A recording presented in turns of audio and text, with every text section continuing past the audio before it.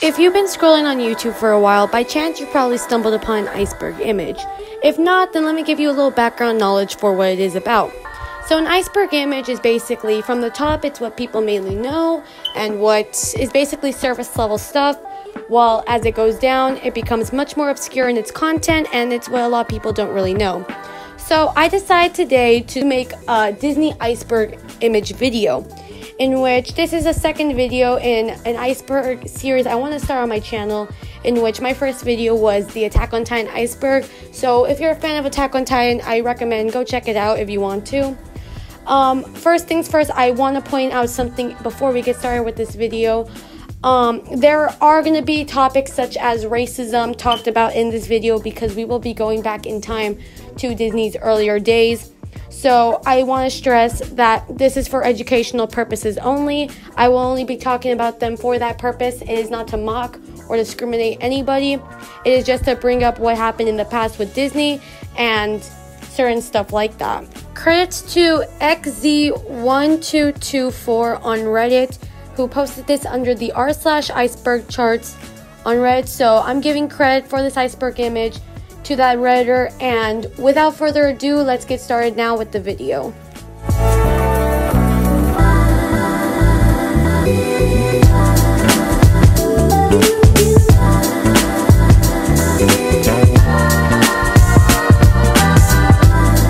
So I'll be going through this particular layer a bit more quickly because it's kind of short in what it has to talk about.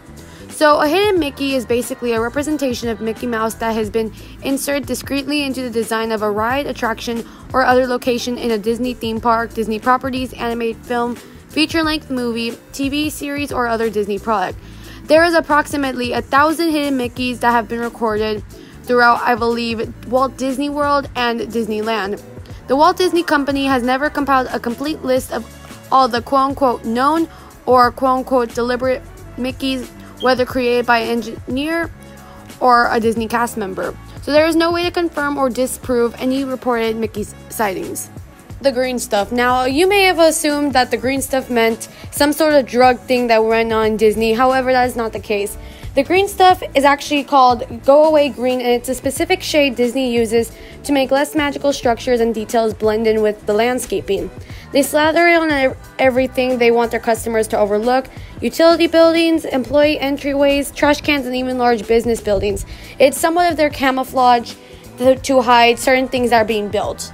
Train station Morse code. Now this is in reference to a Morse code speech from Walt Disney on opening day on July 17, 1955. Now it can be found on the second stop on the Disney Railroad in Disneyland, and is home to the telegraph cable office, where a paraphrased portion of Walt Disney's opening day speech from July 17, 1955 can be heard in Morse code. The telegraph message is just over a minute long, and decoded it says, "To all who come to Disneyland, welcome." Make-A-Wish events. Now, Make-A-Wish is basically a program that Disney has had for more than 40 years, in which they have been providing magic to wish kids and their families when they need it the most. In fact, Disneyland was part of the first wish ever granted by Make-A-Wish since 1980, and Disney has helped Make-A-Wish grant more than 140,000 wishes around the world. Pluto interacts with service dogs. Now, this is a video from 2018 in which a service dog met Pluto at a Disney World theme park. A friendly service dog named Atlas got to do just that when he had the opportunity to meet classic Disney canine Pluto at Disney World's Epcot Park last weekend. Indiana Jones rope. Now, supposedly, if you find yourself outside of the show of the Indiana Jones Epic Stunt Spectacular, make sure to look for the well. There will be a sign on the well that reads, "Warning, do not pull rope." If you decide to pull the rope, you'll hear that a man is stuck at the bottom of the well. Jungle Cruise maps. Now, this is a map from the world-famous Jungle Cruise that has been taking Disneyland park guests deep into the heart of darkness for 60 years. In all this time, you may have wondered, how exactly does one find his way from the hippo pool to the one, the only backside of water? Good news, adventurers. The Jungle Cruise skippers have sent the Disney Parks blog the following map, direct from the classic Disneyland park attraction. Mark Twain Wheelhouse. Now, this is a riverboat at Disneyland in which guests can ride on it and basically go through different rivers along Disneyland.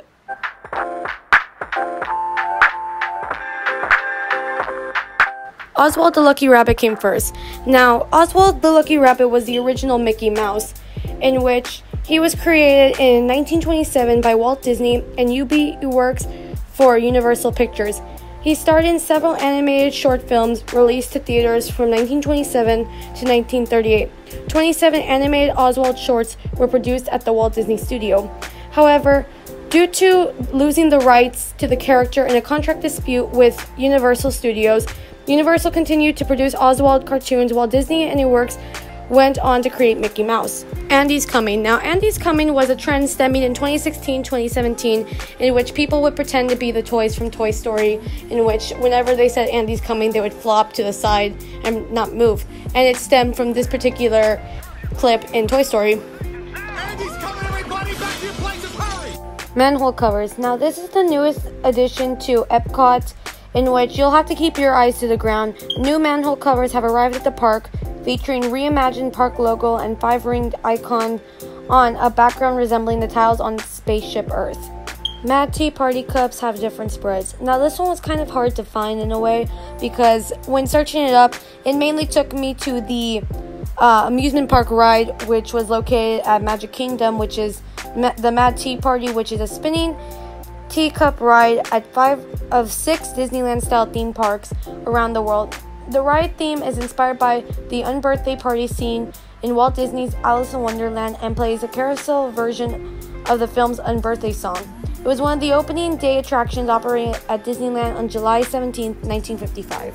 Utilitors. Now, this is in reference to, in some Disney theme parks, the utilitor system is a system of some of the world's largest utility tunnels, mainly for Walt Disney World's Magic Kingdom in Florida. The utilitors, short for utility corridors, are part of Disney's backstage area, in which cast members will use those underground tunnels in order to get to certain parts of the park without being in a part that they're not supposed to be in. Tomorrowland plants are edible. Now, about 80% of the Tomorrowland plants in the park are edible. Vegetables, herbs, and fruit trees grow all over Tomorrowland. At one point, all of the plants in Tomorrowland were edible and were an example of food source for the future. Now, Disneyland guides say about 80% of plants in Tomorrowland are edible and harvestable. Exclusive buttons. Now, this is possibly in reference to the pin trading and the button trading that Disney used to have. I don't know if they still do it, but that used to be very big for the entire company back in the 90s.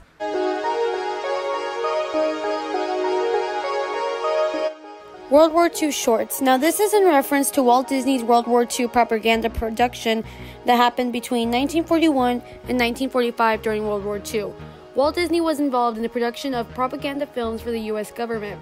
The widespread familiarity of Disney's productions benefited the U.S. government in producing pro-American war propaganda in an effort to increase support for the war. Old Snow White ride. Now, this is in reference to the old ride, which was titled Snow White's Scary Adventures, that came to a close on May 31st, 2012, to be physically replaced by the Princess Fairy Tale Hall in Disney World. However, its spirit still lives on in the Seven Dwarfs Mine Train, which still commands the largest lines in the parks today. What Made the Red Man Red? Now, this is a song from the 1953 Disney animated film Peter Pan, with music by Sammy Fain and the lyrics by Sammy Kahn, in which the natives tell their story through stereotypical dance while singing. Some modern audiences consider it racist and offensive due to its exaggerated stereotypes. Although a similar depiction was displayed within J.M. Barrie's original play, later adaptations have reimagined the natives, while the Disney version, and this song in particular, were said to have, quote-unquote, doubled down on racial stereotypes. It has been compared to the song Savages from the 1995 Disney film Pocahontas, which contains negative lyrics regarding Native Americans, in contrast with the What Makes the Red Man Red.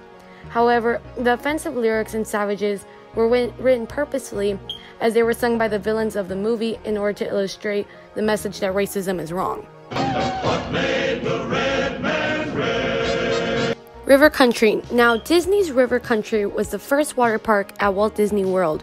Located along the shores of Bay Lake and near Disney's Fort Wilderness Resort and Campground, the park was themed as a rustic, old-fashioned swimming hole. It opened on June 20th, 1976 and closed indefinitely on November 2nd, 2001, with the Walt Disney Company later announcing on January 20th, 2005 that the park would remain closed permanently. However, a new hotel, Reflections, a Disney Lakeside Lodge, will be built at the former site of Disney's River County starting in 2019 and is set to open in 2022.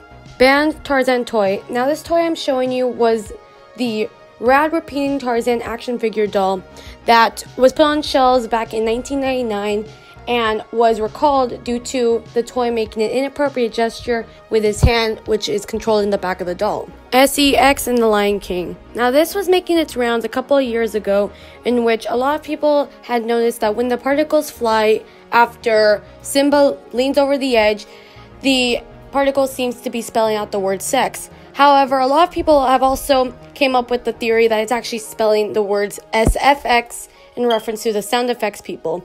However, neither one has been confirmed by Disney. Goofy shorts were meant for adults. Now, I really couldn't find a lot on this, but here's my guess on what I believe it has to do with it. So, in the 1950s, Goofy was portrayed as a family man, and in a lot of the comics, they have him basically doing everyday adult things such as working and certain things like that. And it could have been made for adults to kind of feel, in a way, like a replica of what they're doing is being mimicked into cartoons. The original Little Mermaid VHS box cover. Now the cover which I'm showing you right now comes from 1989, in which the Little Mermaid's box cover shows an inappropriate symbol on there, which follows with the Lion King in the subliminal message part that was making its way around the internet a couple of years prior. The unfortunate mistake was on the cover for about a year when in 1990, an employee at a grocery store chain pulled the videos from their shelves because a customer complained about the inappropriate castle spire. The customer contacted Disney about the issue and the cover art was changed. WJAX reported that the Little Mermaid artwork cover that was first released could be worth up to $3,200.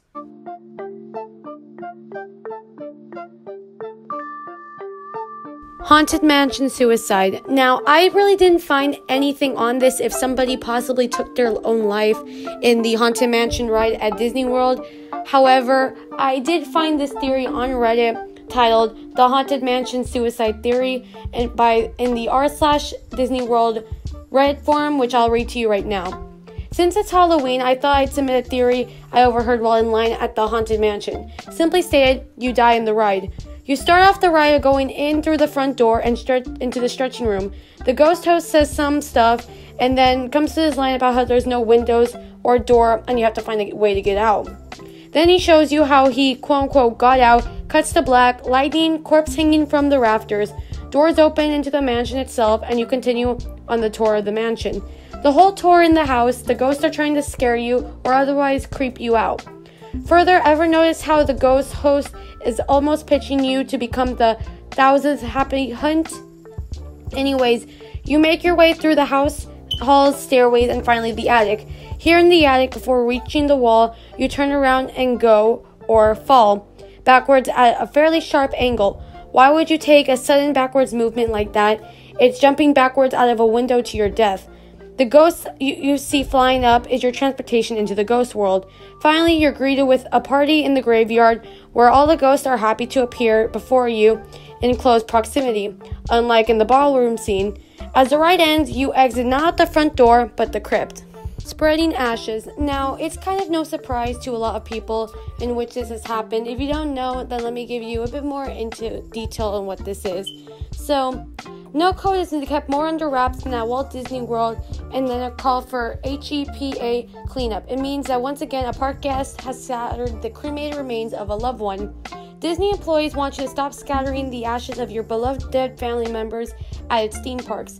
Quote unquote, this type of behavior is strictly prohibited and unlawful, a Disney spokesperson told the Wall Street Journal. Quote unquote, guests who attempt to do so will be escorted off the property. The most famous scenario of this case was when a woman spread the dead ashes of her son in a Pirates of the Caribbean ride, in which supposedly now the son haunts the ride in Pirates of the Caribbean, in which he could be heard either laughing or crying. Black stereotypes. Now, in general, Disney has had a long history of stereotyping different races into their comics back in the 40s and 50s. Now on Disney Plus, there is now a warning label in any racist or stereotypical content that happened in the past. Many people have long said certain Disney classics like Peter Pan, Dumbo, and the Aristocrats contain racist stereotypes and overtones. Disney agrees. Viewers will now encounter a warning on Disney Plus when streaming those and other titles contain racist material. We can't change the past, but we can acknowledge it, learn from it, and move forward together. Disney said on its website detailing the new advisory to create a tomorrow that can only be dreamed of. Song of the South.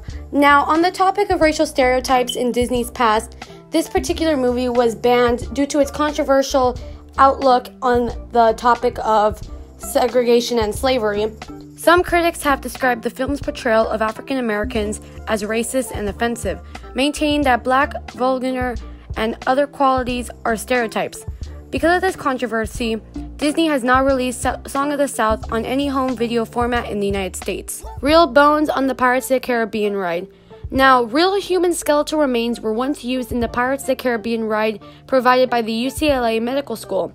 The skeletal remains have since been returned for various reasons, but to this day, people insist that there is one remaining human skull seen during Disneyland's attraction, which is supposedly the one on top of the treasure chest. The rescuer's topless woman. Now, in the photo I'm showing you right now, just above it in the windowsill, there is a photo of a topless woman that was put into the movie.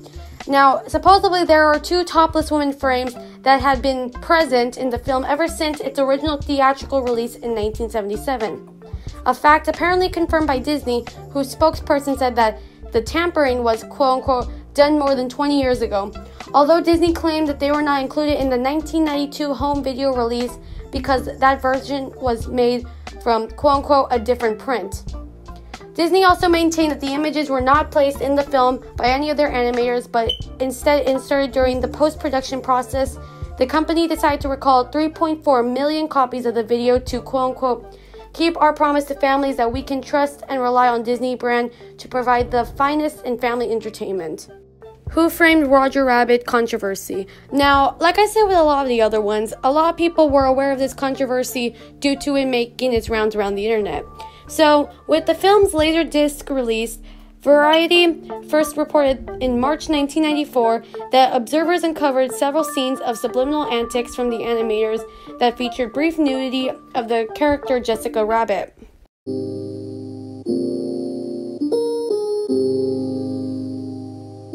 Nara Dreamland. Now, Nara Dreamland, or simply Dreamland, was a theme park in Nara, Japan, heavily inspired by Disneyland in California.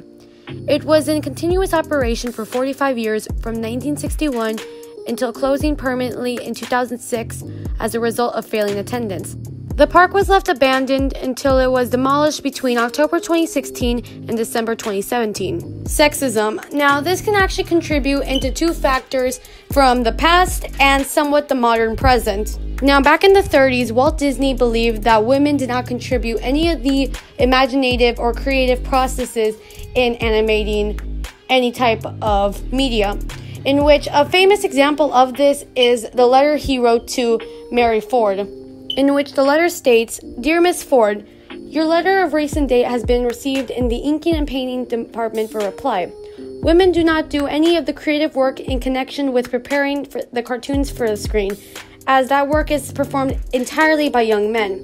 For this reason, girls are not considered for the training school. The only work open to women consists of tracing the characters on clear celluloid sheets with Indian ink and filling in the tracings on the reverse slide with print according to the directions." Now, the modern-day sexism is actually seen in their movies, such as The Little Mermaid, in which it suggests women have to sacrifice who they are to be happy, in which Ariel gives up her voice in order to meet and then marry Prince Eric. Discovery Island. Now, Discovery Island is the banned island in Disney World that guests would have to go by boat to get over there. It basically had plants, animals, different exotic things like that. Although Disney never officially stated its reasons for closing the park, poor attendance and high maintenance costs combined with the newer and bigger Disney's Animal Kingdom being open a year before are most likely the causes. Since its closing, the island has sat largely abandoned with no signs of development. Although it might be tempting to visit the abandoned island for yourself, as a few bloggers, vloggers, and photographers have done in the recent past, remember that Discovery Island is not open to the public and you should not attempt to visit it. Those who have trespassed onto Disney's property have been banned in every single Disney World location. Kimba the White Lion. Now, this was a controversy surrounding The Lion King, in which, when The Lion King was released in 1994, a controversy erupted over alleged appropriation of the 1960s anime series Kimba the White Lion, created by Japan's god of manga Osamu Tezuka. I'm sorry if I butchered that. 25 years later, fans of Tezuka say that Disney still has some explaining to do. Shows edited for 9/11. Now, after the attacks of 9/11, different shows and movies changed certain scenes to keep from bringing up traumatic experiences. The most famous example of this case was the original Spider-Man movie, in which a helicopter was seen in between the two Twin Towers. After 9/11, Disney wound up changing some of its shows and movies, with Lilo and Stitch being changed for its theatrical release. Coal Black and the Seven Dwarfs. Now, this actually was not made by Disney. It was distributed under Warner Brothers. However, this was a parody about the Disney movie Snow White. The film is an all-black parody of the Brothers Grimm fairy tale Snow White, known to its audience from the popular 1937 Walt Disney animated feature Snow White and the Seven Dwarfs. The stylistic portrayal of the characters is an example of quote-unquote darky iconography, I think I pronounced that wrong, which was widely accepted in American society at the time. As such, it is one of the most controversial cartoons in the classic Warner Brothers library. Being one of the censored 11, the cartoon has been rarely seen on television and has never been officially released on home video. Lost Shorts. Now, since Disney had started back in like the 30s, 40s, and 50s, it's quite obvious that over time, shorts are going to wind up becoming lost or obscure in its content. So, one particular lost media content around Disney is possibly Laughlets. Now, Laughlets is very well known in the lost media circuit for being a couple of shorts that Walt Disney produced back in the 30s or 40s, and they are very, very hard to find because very, very little is known about them. The Mickey and Minnie Mouse sex tape. Now, there's a lot of controversy surrounding this one and a lot of questioning because some have questioned if this is even authentic or if this is just a theory that's going around the internet. Now, how this story goes is around the 40s or 50s, for Walt's birthday, a couple of animators decided to make a comic for him, in which the comic was now called the Mickey and Minnie Mouse sex tape. So after showing it to Walt and a couple of workers on his birthday, Walt praised it and asked for the two animators responsible. And once the two animators responsible came forth and said it was them, he fired them on the spot. And supposedly since then, he had ordered for all copies to be burned in order to keep Disney's image. Now, the proof for this comes from an interview in the 90s when an animator who was supposedly present at the time brought this up. But after so much time has passed and possibly those animators are more than likely dead already, it's highly likely that we're not going to be able to see this short be released, especially since Disney would like to keep something like this under wraps. Alien Encounter was going to be based off of real aliens. Now, this is actually somewhat true due to the fact that this was Disney's UFO documentary in which Disney and Disney CEO at the time had produced this, and it actually aired on 5 stations. However, this was actually considered a piece of obscure media due to how many people possibly saw it. It actually had a ride that was based off of it but shut down 6 months after opening. Now, I believe you can find this video online. I'm not sure. However, the entire controversy around this video was that when it came to extraterrestrials or anything coming to Earth, this documentary claimed it as fact. So, yeah, like I said, you can find this documentary online and watch it for yourself. Disney created furries. Now, I think this is a theory. I don't know if it's a fact or not, but I think this is a theory stemming from the character costumes of Minnie, Mickey, Pluto, all of them, and how it possibly kind of correlates with the furry community.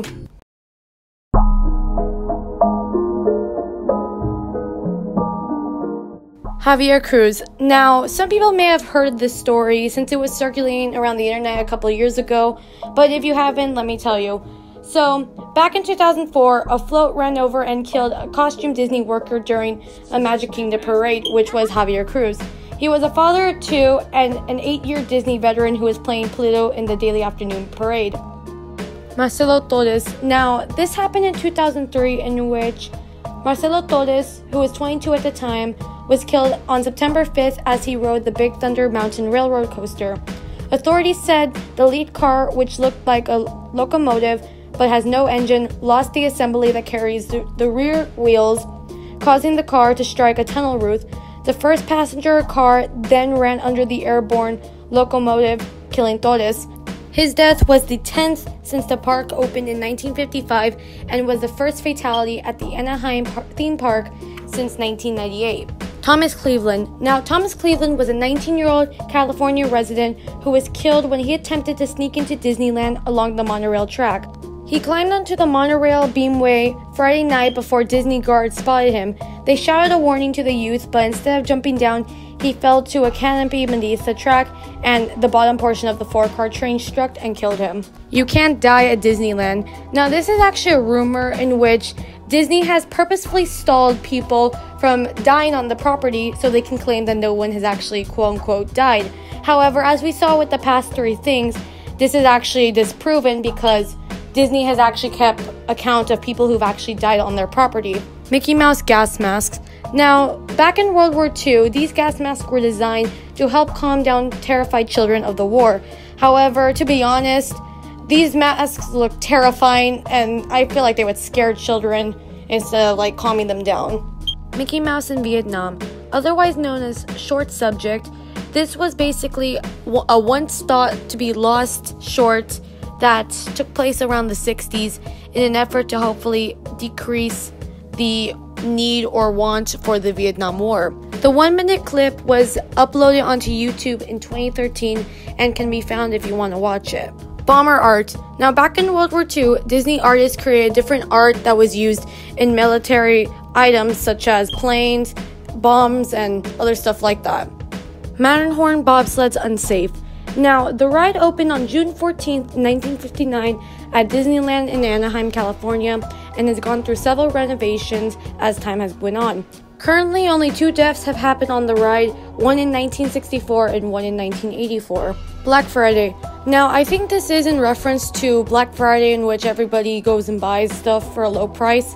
So, according to this, Disney World does not have Black Friday discounts, but there are Disney World discounts this time of year that are perfect for your vacation.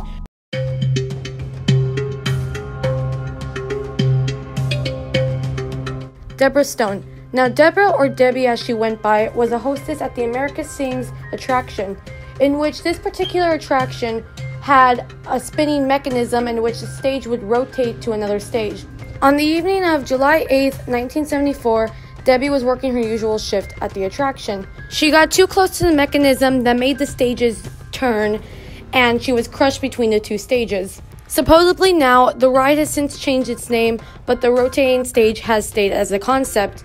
And supposedly also, according to cast members and guests at the park, they have heard the voice of Debbie's ghost saying, "Be careful." Epcot suicide. On the 12th of September 1992, a man shot and killed himself at Epcot. Alan Ferris entered the park about 90 minutes after operating hours in search of his ex-girlfriend. Orange County deputy sheriffs reported Ferris's demands to see the woman, and when security guards refused, he pulled out a sawed-off 12-gauge shotgun. Ferris fired 3 shots and the 3 guards fled. 1 guard escaped, but 2 stopped after Ferris shot them again. Ferris took the guards hostage in the Journey into Imagination pavilion for approximately 10 minutes. He eventually released the hostage and walked out with the gun pointed at himself. Moments later, he shot himself in the head. Ferris was pronounced dead at the Orlando Regional Medical Center. June 29th, hostage crisis. Now, a marital dispute between 2 people led into a hostage crisis situation in which 300 people were evacuated from Disney. Bismarck Rodriguez was charged with taking his 4-year-old son and a room service worker hostage at a Walt Disney World hotel on June 29, 2000. Court records in Florida and California show Rodriguez, who was 39 at the time, had been accused of beating his 32-year-old wife at least 3 times in the past and threatening family members. Once, according to his wife, he held a gun to her head. In this light, the hostage crisis that forced the evacuation of nearly 300 people from Disney's Boardwalk Inn on June 29th appears to be just the latest blow-up in a history of volcanic rage stemming from his obsessions with his wife and family. Sexual assault allegations. In December 2017, Disney executive John Healy was charged with 3 counts of sexual abuse. The abuse reportedly occurred about 10 years ago, and 2 girls were affected. One woman came forward claiming she was sexually abused when she was 15 years old. Animal abuse allegations. According to state and federal charges filed in September of 1989, Disney workers beat vultures to death, held dozens of vultures in a small, overheated shed with little food and water, shot at hawks and falcons, and knocked eggs from the nest of egrets and ibises. Disney was trying to control wild birds, particularly vultures, on Discovery Island, its 11-acre zoological park. The birds were attacking animals, stealing their food, defecating on boardwalks, and making too much noise. Disney was given 16 animal cruelty charges, and its attraction, Discovery Island, was going to pay $95,000 to avoid going to court. The Black Cauldron Uncut. Now, The Black Cauldron was a movie in 1985 that Disney produced. However, there was a lot of shots of graphic violence as one of the characters, Taran, fights his way out of the castle. The most well-known deleted scene, due to a clumsy jump that left it in the film's soundtrack, and a cell of the infamous scene appearing online, is that of a man being mauled by one of the Cauldron-born. Appalled by the film's darkness and graphic nature, and also concerned with its long length, Jeffrey Katzenberg requested that the film's release be delayed from its scheduled Christmas 1984 release to July 1985 so that the whole film could be reworked. The Black Cauldron was ultimately cut by 12 to 15 minutes, all of which were fully animated and scored. The Handy Manny Hijack. Now, an incident happened in which an adult film inadvertently aired during a Disney Channel Kids show, Handy Manny, on a Comcast system in New Jersey on Tuesday, May 1st, 2007. Comcast has taken responsibility for the incident. According to Comcast spokesman Fred DeAndrea, the issue was a signal bleed from an adult content that Comcast carries. It happened about 9:30 Tuesday morning.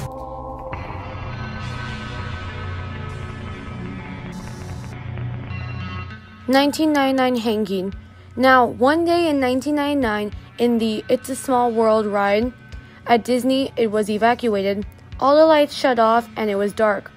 Over the intercom, someone gave a brief explanation to what is going on.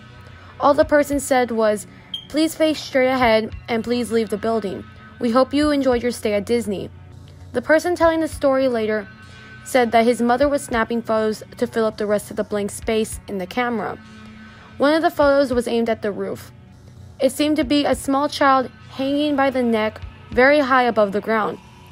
Who or what of the photo is still unknown. I tried to email Disney about it, but they ignored me. I tried to go to the park to ask them about it, but as soon as I mentioned it, I got kicked out. I will post a photo along with this. It is very disturbing. Subliminal messages. Now, we had talked about some of these earlier in this video, and the wonderful world of Disney has long been suspected of hiding subliminal sexual messages in its animated films. For another example of this could be Simba's nose in The Lion King, and Aladdin in this scene I'm showing you right now, in which you turn your volume up and you supposedly can hear a subliminal message. Bo Dewey. Come on, good. Can you just take off? Abandoned by God. Now, this is a creepypasta referencing Treasure Island, which is actually Discovery Island. This is another name for Discovery Island. So the creepypasta was written by Christopher Howard Wolfe, and it makes you question to yourself, is the creepypasta actually real, because of how many similarities there are to the actual Discovery Island and what happened. So when searching up Treasure Island, Discovery Island came up, so it could be a reference to that, like I had said previously. So I'm going to give you a little verbatim of how the story went, but also giving you main points to the story and background themes of it. So according to the story, Disney once attempted to open a resort in Emerald Isle, North Carolina, called Mowgli's Place. It allegedly drew inspiration from the Jungle Book. As quote-unquote abandoned by Disney would have it, though the project was fraught from the start, with locals disapproving of everything from the resort's theme to the fact that a major corporation now owns so much of Emerald Isle's land. Despite the outcry, however, the resort was built anyway, and it even got as far as opening up for business. but then it all just stopped. So our supposed hero in this story manages to hunt down exactly where the remains of the decaying resort are. So off he goes, camera in hand, to document what's left. He finds that in the years since Mowgli's palace closure, tropical plants have begun to overrun the native flora and fauna. Graffiti has sprung up everywhere. The place has been ransacked for anything valuable, and even the animals have been simply existing in the wild. Scrawled over the gates and in a few other locations, of course, are hand-printed words stating exactly what has happened. Mowgli's place has been, quote-unquote, abandoned by Disney. As the creepypasta continues, more events happen that start to prove that the story is purely fictional. So our main character finds a door that is titled Character Prep 1, and supposedly what is there is the decaying character costumes, and supposedly it is unknown what is inside them. These character suits could possibly be zombies or any type of supernatural rarity, but whatever they are definitely not part of our world. You can rest easy, however, because just like every creepypasta story, it isn't true. Disney has never even had plans to open up a Jungle Book-themed resort in North Carolina, let alone gotten as far as finishing construction on one and opening shop. Walt is frozen. Rumor has it that the animation legend was frozen after death so he can be reanimated in the future. On December 15, 1966, animation legend Walt Disney died from complications of lung cancer for which he had undergone surgery just over a month earlier. Now, this theory is plausible because freezing people became a thing in the 60s, in which also Walt Disney passed away in the 60s, so it is somewhat plausible. And the theory goes that he is buried underneath Disney or somewhere in Disney and he's frozen. SuicideMouse.avi. SuicideMouse.avi is a lost episode creepypasta and is widely seen as the forefather of the entire lost episode genre. This story is based off an old unseen Mickey Mouse episode, and there is also a video that is based off of the creepypasta. However, the video has varied in different forms, and none is certain to be the original video of the creepypasta. So this is how the creepypasta goes. According to sources, it's nothing special. It's just a continuous loop, like the Flintstones, of Mickey walking past 6 buildings that goes on for 2 or 3 minutes before fading out. Unlike the cutesy tunes put through, the song on this cartoon was not a song at all. It's just constant banging on a piano for a minute and a half before going to the white noise for the remainder of the film. Mickey wasn't dancing, not even smiling, just kind of walking as if you or I were walking, with a normal facial expression, but for some reason, his head tilted to the side as he kept a dismal look.